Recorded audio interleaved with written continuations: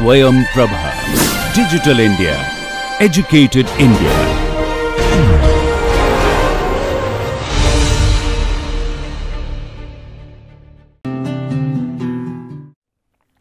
Hello students.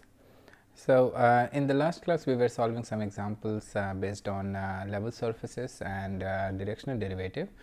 So, in the level surfaces we sort of try to cover a few examples where we can calculate the normal, tangent plane and things like that. So, I did try to show you one or two examples, and the rest of the problems can be solved in the similar fashion. So, you may try to look into some books which I have listed in the references and try to solve some examples. We will also try to include some problems in your assignment sheet so that you can be able to practice them. And we also solved a few examples on directional derivative. So, today I will solve one more example on directional derivative just to make the concept clear, and then we will move on to our next topic, which is basically the application of vector calculus in applied mathematics or in mechanics. So, that would also be an interesting thing to study in this context. All right. So, let us start with our very last example on the directional derivative chapter. So, find the directional derivative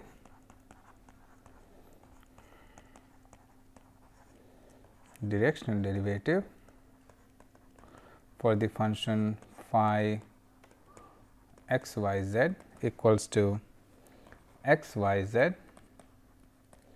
at the point 2, 2, 2 in the direction of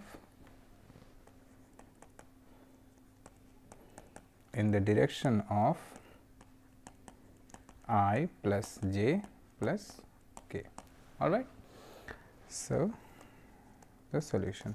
So, first of all, we know that when we are given a scalar function phi x y z or f x y z, so the very first thing that we do is to calculate the gradient of phi or gradient of f. So, the given function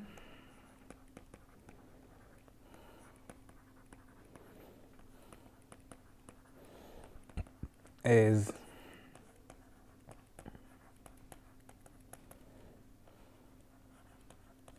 phi x y z, then gradient of phi is del phi del x times I del phi del y times j and del phi del z times k.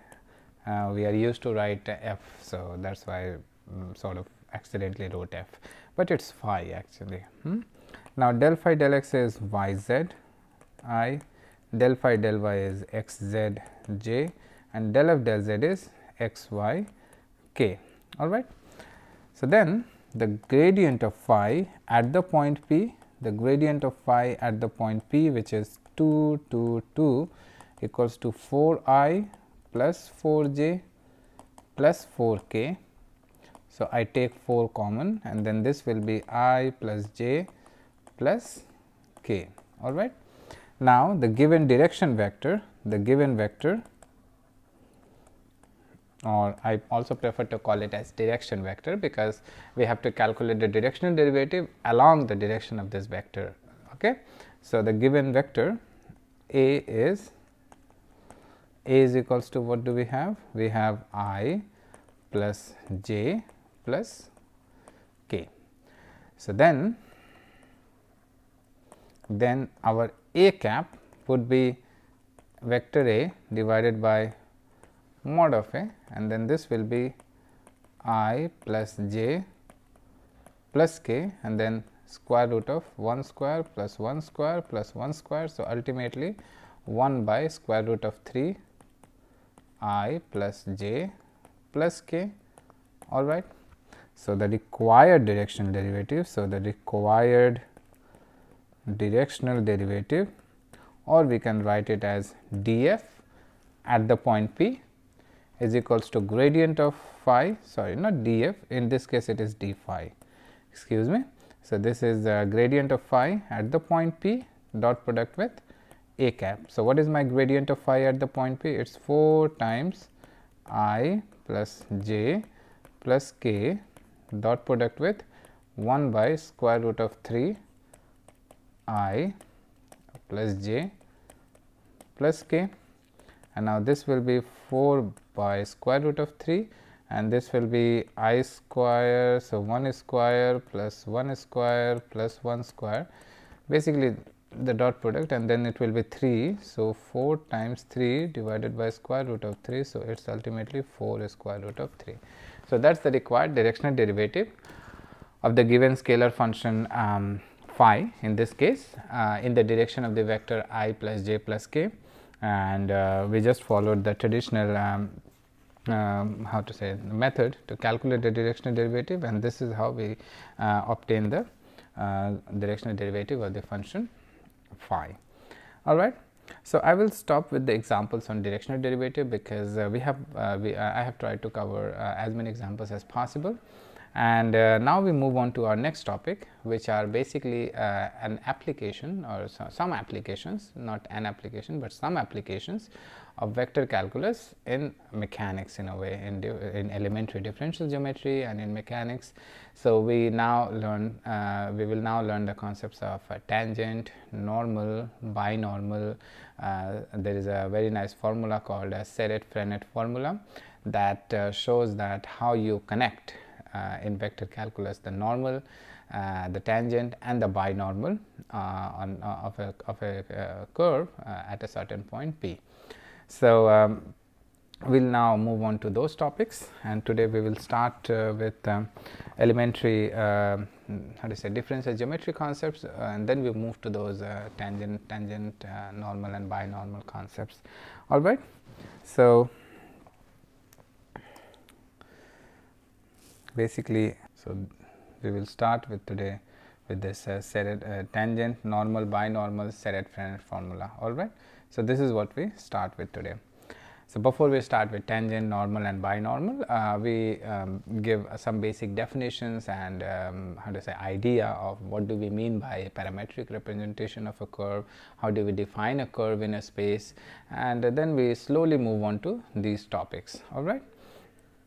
So, let me go back to my notepad. Okay. So, now what do we mean by a curve in space? So, a curve in space. So, a curve, a formal definition goes like this. Basically, a curve is an aggregate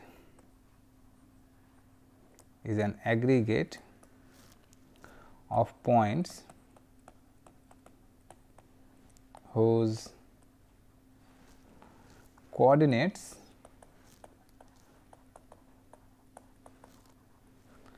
are functions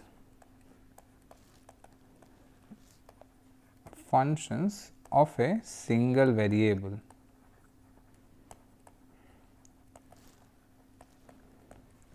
So, thus the equations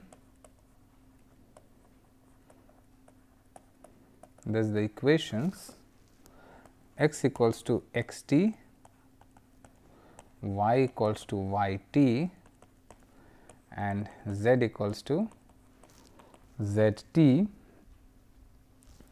represents a curve in space, and the variable t is called a parameter, and for each value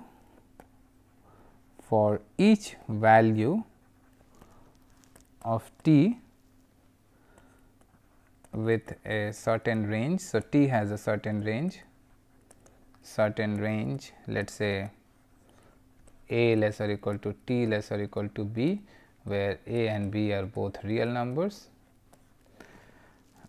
corresponds corresponds for each value of t, there corresponds to a definite point p x y z of the curve, right. So, for example, if I want to write the, how to say, let us say this is our curve in 2-dimensional space. Here they are talking about 3-dimensional space. I am just, for the sake of explanation, I am just taking this example. So, let us assume that our curve C is basically this circle. So, how do we write this curve in space using this formula? So, I can write x equals to x t. So, x t would be, let us say, cos t, and y equals to y t, and y t would be sin t, and I can choose t between 0 to 2 pi. All right. So, if I choose t equals to 0, then we have x equals to cos 0 is 0, cos 0 is 1 and sin 0 is 0. So, basically 1 0. Obviously, this 1 0 point lies on this circle. I can choose t equals to pi by 2, and then in that case cos pi by 2 is 0, sin pi by 2 is 1, then the point 0 and 1 lies on the circle, and so on. So, that means for every value of t, we get a unique point p. So, well, not unique, but there exists a, for every value of t, there corresponds a point p on the curve, because for t equals to 2 pi, we get the same point actually. So, for t equals to 2 pi and t equals to 0, we are getting the same point. So, for every value of t, there corresponds a definite point. So, we must have a point on that curve, and that point on the curve is obtained for that particular for a certain particular value, for a certain value of the parameter t. So, for every t, so t has a range, and for every t we will obtain a point on that given curve, and that curve is basically called as a curve in space. We can also have a sphere x square plus y square plus z square equals to 1, and then this equation would change. It would be cos t, sin t, and then cos t, so cos t, cos t, cos t, sin t, and then again so basically we have to use 2 different variables. So, then in that case it will be cos t and then some other variable, and so for a sphere it will be cos t, sin t, and then we will have cos t, and then so you basically you got the idea how you formulate. So, x t, if it is a sphere, then we will have cos t, sin t, and then y t would be cos t, and then z t would be just sin t. So, then in that case cos t, yeah. So, that will be 1. So, again for a sphere you can give the formula in this fashion. So, yeah, that's one way to define a curve in space if the given curve is actually a sphere, and the parametric, this is also called as the parametric representation, is given by, if it is a sphere then it will be given in this fashion, if it is a circle then it is given in this fashion. All right. Now,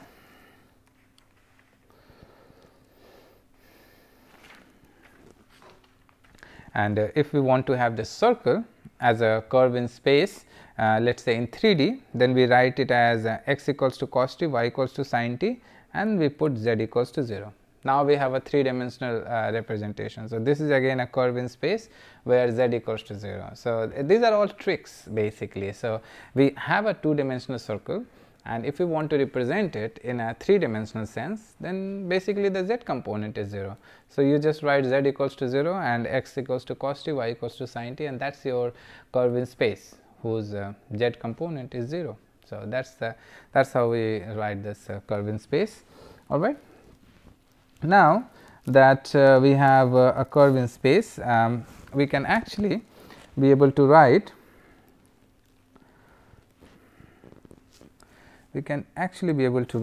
so let me put it in a nice sentence. So, in the language of vectors, of vectors, a curve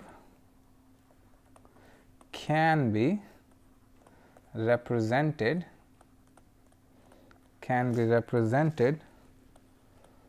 by an equation of type r equals to f t. So, basically the equation of the curve in space can be written as r equals to f t. So, let us take our circle case. So, for example, for that circle case I can write r is equals to f t and f has 3 components. So, I can write f 1 t I, f 2 t j and f 3 t k. So, f 1 t is cos t I, f 2 t is sin t j and f 3 t is 0. So, basically we have cos t I plus sin t j. This is actually a function of t and that is why we are writing f of t. So, f is a vector function of a scalar variable t. So, you see our circle can also be written as r is equals to f t. So, in the language of vectors actually a curve can be represented by an equation r is equals to f t, all right, where r is equals to actually the vector o p. So, let me draw a figure. So, if I draw a figure I can be able to write it as, so this is my x axis, this is my y axis, this is origin, this is z, and suppose this is our curve f, all right. So, this is my curve f and suppose this is the point P x y z, this is my point Q x plus delta x, y plus delta y and z plus delta z. So, I am going to make them merge and this one is another vector. So, that is our vector O Q O P and then this is our vector P to Q, all right. Now, this is r and this is r plus delta r plus delta r, all right. Now,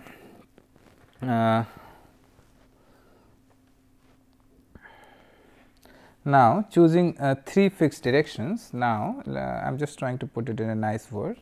So, choosing 3 fixed directions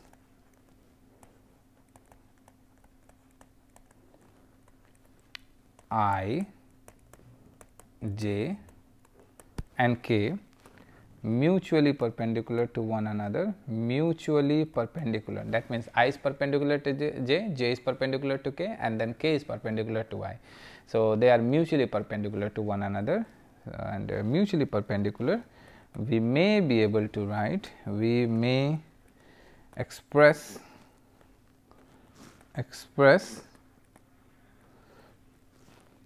the equation. Let us say this is our equation star, the equation star analytically as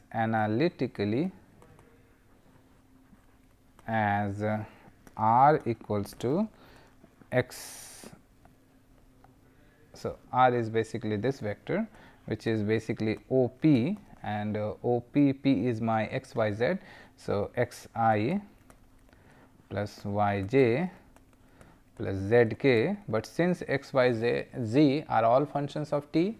So, this is nothing but x t I plus y t j plus z t k, right, and this is which is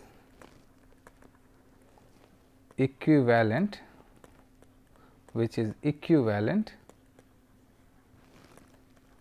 to the 3 scalar equations given by x equals to x t, y equals to y t and z equals to z t, the equation from which we started originally. So, this is the scalar equation for a curve in space. Now, for every point on that curve in space, we are associating a vector. Let us say p is any arbitrary point on that curve. Then from origin we are associating a vector OP, and that is given as r. R is the position vector of a point P on that curve, and basically r can be, with the help of I, j and k, r can be written as xi plus yj plus zk, but x, y and z are all functions of t. So, we write xti, ytj and ztk, and this is in a way, how to say, a way to write a curve in terms of vector, and that curve is actually a curve in space. So, just using this r is equals to f t, where f t has 3 components x t, y t and z t. We are, how to say, transforming that scalar representation. We are sort of finding an alternative way to write that scalar representation in a vector form. So, basically instead of writing x equals to x t, y equals to y t and z equals to z t, we are just writing r is equals to, which is a function of t, x t I, y t j plus z t k, and that represents, that vector representation r t equals to that expression is same as the scalar equation. So, that scalar equation and that vector equation both are the same thing. It is just that it is an alternative way to write the same curve in space, and based on that, now we introduce several concepts. So, like if we had a scalar equation x equals to x t, y equals to y t and z equals to z t, since it is a curve in space, we can talk about tangent, we can talk about normal. Similarly, for this vector representation, the way we have did the vector representation, that is x t I, y t j and z t k, we can still be able to talk about tangent, normal and some other things as well. We will see what are those things. So, it is not completely different, it is the same thing, it is just that the way we are expressing it using the vectors is slightly different, but it is convenient. It is very convenient to write the equation of a curve in space in a vector form than writing it in a scalar form, and we will see what are its benefits over the time. And now, as I was saying that we can actually be able to define the tangent and the normal. So, we will start with the definition of the tangent. How do we define the tangent for the curve in space given by this vector form? All right. So, let us start.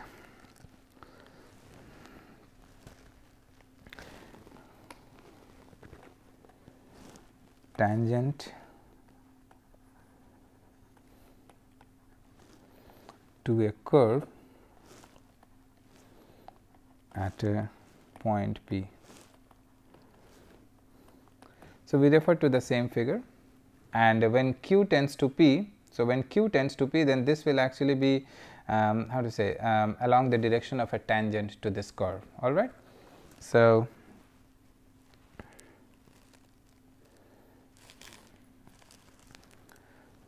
the formal definition would be the tangent line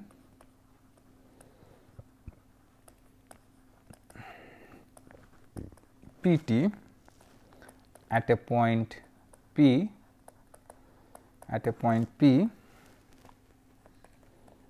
of a curve is the limiting position,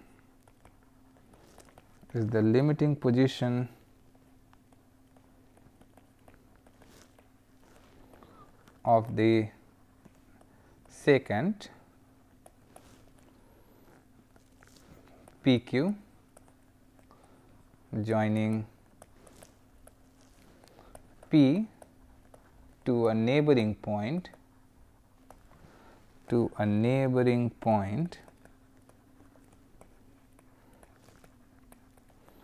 Q when Q approaches P along the curve. So, this is we know already from our previous topics. So, when it is basically the tangent is nothing but a limiting position. So, that means when Q tends to P, this will actually be along the along the direction of tangent, or this is actually a tangent in a way, not along the, but it is exactly the tangent. So, when q approaches p, then it will not how to say go through this curve, it will actually be a tangent. So, it will actually be touching the curve, and that will happen when we are making q going to p. So, it is basically a limiting approach, all right, or a limiting case. So, that means how do we define the tangent basically in terms of vector. So, we first show that.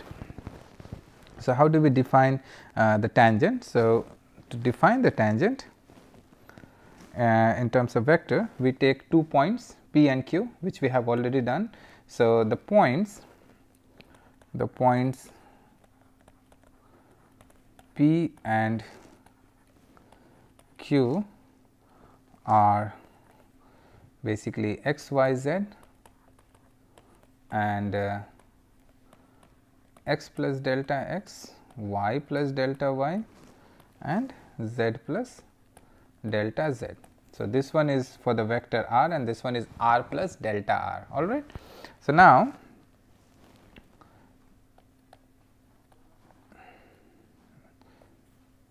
then our vector r is OP, all right, and OP is FT. So, that is how we are giving the equation, and the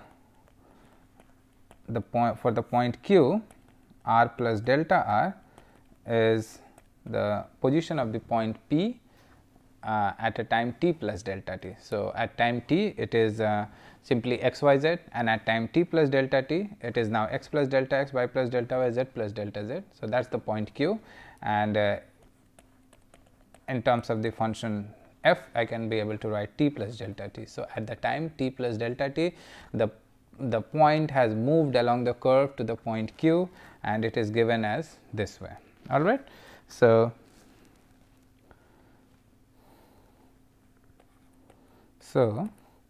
our curve, our line p to q can be given by OQ minus OP, and this is nothing but ft plus delta t minus ft, all right, and we divide by delta t. So, then this will imply pq by delta t is equals to f of t plus delta t minus ft by delta t, right. And now we take delta t goes to 0, limit delta t goes to 0. So, this is p to q divided by delta t, and then this is again limit delta t goes to 0 and this whole expression. So, f of t plus delta t minus f t, both are vector, and then both divided by delta t, all right. So, we will have this thing here. Now, this quantity p to q is nothing but that delta r, right. So, p to q is nothing but delta r. So, I can write limit delta t going to 0, delta r by delta t is equals to f of t plus delta t minus f t divided by delta t, and then limit delta t goes to 0. So, this is nothing but our dr dt. So, when delta t goes to 0, delta r by delta t will go to dr dt. So, this is dr dt, and this is nothing but the derivative of the vector function f. So, this we already know from the differentiation. So, this is the derivative of the vector function f. So, that means that is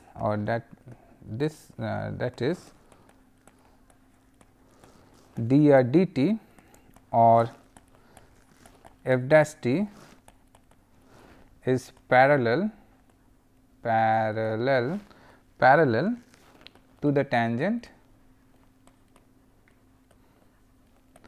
pt, right, of the curve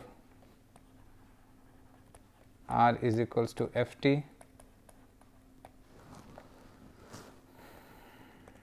at the point p where t is the parameter, and therefore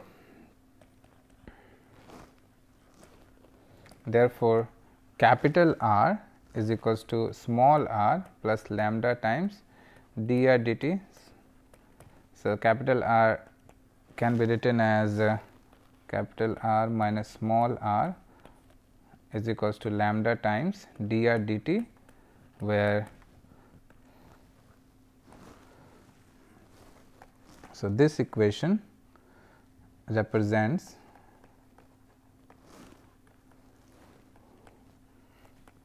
the equation of the tangent line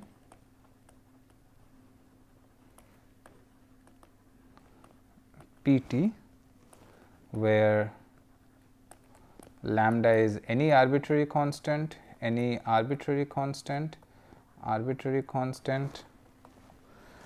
is the position vector,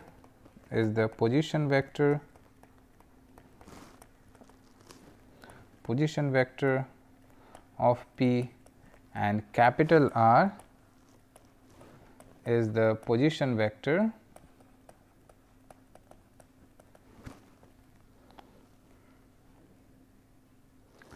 of any point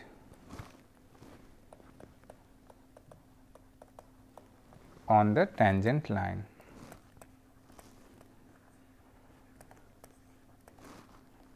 So, that means in this equation we have shown that dr dt is basically parallel to the tangent PT of the curve r is equals to f t. So, that means the position vector of any point on the tangent plane or on the tangent line capital is denoted by capital R, and this is basically small r plus lambda times del r dr dt.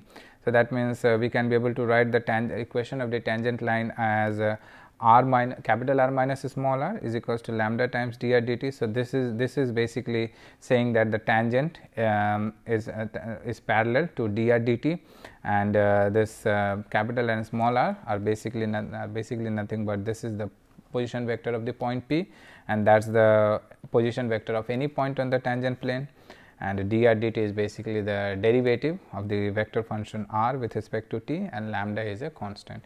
So, this is how we give the equation of a tangent line at a point P for the curve r is equals to f t. So, today we will stop at here. In the next class we will work out few examples that how we calculate the tangent line, although we saw in the previous chapter on level surfaces how we calculate the tangent line. So, perhaps we will do one more example, and then we will introduce the concepts of normal and binormal of a vector function, and then we will try to derive the Serret-Frenet formula. So, thank you for your attention, and I will look forward to your next class.